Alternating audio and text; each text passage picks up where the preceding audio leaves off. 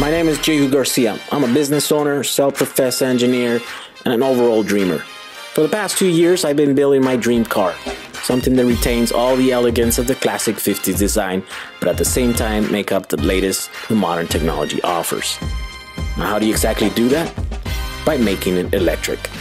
Follow me on my journey through all the struggles, the challenges, but ultimately the satisfaction of growth and success.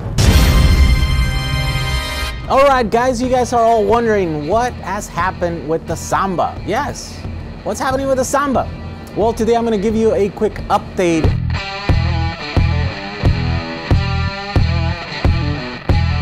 Well, the Samba is ready for another challenge. We're going to do an even longer trip than we did last time.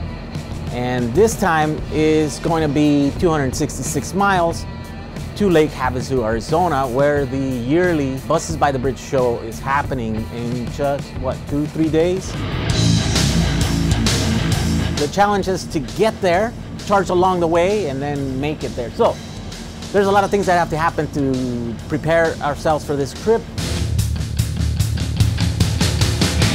In homage to the roadkill guys, we have made a list here on our cardboard. The first thing we have to do is remove the roof rack, because once we're looking at the map, we're barely going to be making it between the charge points. And so that roof rack, all it's doing is adding weight and it's adding drag to our bus. So that has to come off.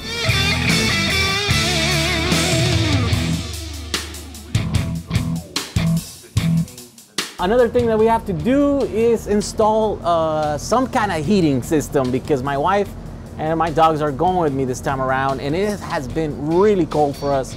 Well, you know, for us Californians here, it's really cold. Putting a heater that will try to heat the air on this thing that has a bunch of holes everywhere, it's just not feasible, and it's gonna be a bunch of wasted energy. So what I thought to do was to do the same thing that I have on Chevy Volt and just put some heating pads on the actual seats. And so we're gonna be installing those. Those pull very little, they're like about 5 amps per seat, and so those will keep us warm while we're going on the night trip section of the trip. We also have to cover some of the air that's coming in, and one of the big things that these cars have is a big giant vent in the front, and so we have to cover that up. I got a very ingenious way to do that. Here's our quick tip.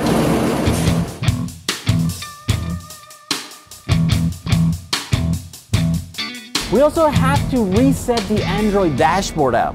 That's the app and the tablet that's on top of my thing here, so that it shows me how much battery I have. Recently, it got out of sync. It's showing me that I have more energy than the battery had, and as a result of that, a couple of days ago while we were testing things out, we went down to San Marcos, California, and we got stranded without any energy, because I thought we still had half the pack left, but we didn't. So we're gonna have to reset that system so that it accurately shows us just how much energy we have left on the batteries. So another thing that we have to do is plan our route. We are going to check out just where the charging points are at. I'm gonna try to charge against in RV parks, because they have the biggest plugs that can deliver the most amount of juice with the NEMA 1450s that are very common on RVs. And the first one, we're actually gonna spend the night there. So we're actually gonna camp there. We're gonna RV essentially. And so I have to call in ahead of time today and set them up and ask them, to make sure, kind of reserve a thing, so that once we get there late at night, we have a spot that we can use. We also have to check like elevation and range, and we want to track it so that we can let everyone know where we're going to be at and roughly at estimated times, so that they want to join us and stuff. I also just bought these 60-mile range little radios. We're going to be broadcasting in channel 10. So if any of the other buses that are going to be taking the same route, you can reach us there, and if we fall into trouble, we're going to be asking for help on that on channel 10. We also have to update the 12-volt battery. We remember in our last trip to Solvang, we had to stop for a couple of hours until the sun came out because my 12-volt battery was completely drained. The headlights and the radio were pulling a lot of power, and I ran out of juice before I can turn them off. So I'm gonna upgrade it by adding more batteries to that and adding more range.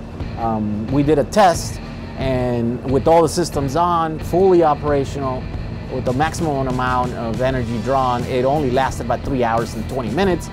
We need to a little bit more than that just to be on the safe side. And then we have to charge that battery today before we take off tomorrow, so that we leave with a fully charged 12-volt battery also.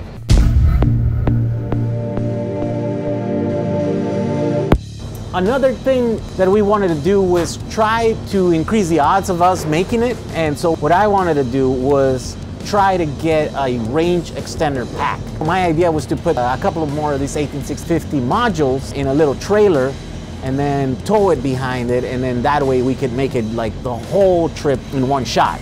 But I wasn't able to get my hands on these modules, and so the backup plan for that was just to get an extra charger so that even though we have to stop and charge along the way, then we can charge quicker than what we do with the 5 kilowatt charger that I currently have. That also didn't pan out due to time constraints, as I kind of didn't think about this until, you know, the last couple of days, and it takes about a week to order a charger.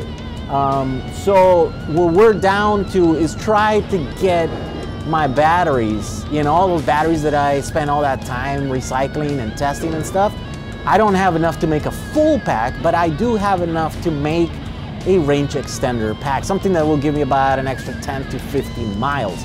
And so even though we're kind of running out of time here, we only have about 24 to 25, you know, I don't know, 30 hours before we leave. I'm gonna attempt to put that together and see if we can throw it in here and, you know, just give us the extra 10 to 50 miles that we might need to make it on this trip. So it sounds like we have a lot of work ahead of us. Let's get going. Let's just get through this thing because we don't have a lot of time.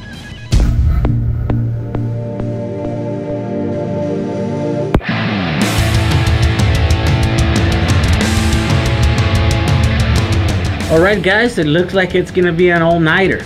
Will I get this module done? I don't know. Let's see. I think we need these extra 10 to 15 miles just to make every charge point on the way. So we'll see. We always tend to leave this stuff all till the very end. Every trip is almost the same thing, so let's hope we make it this time around. All right, guys, so stay tuned. It's always an adventure with the Samba. See you next time.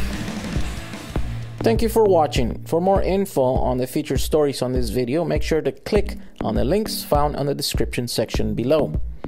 Please make sure to comment and share, and check out the other series of videos on my channel.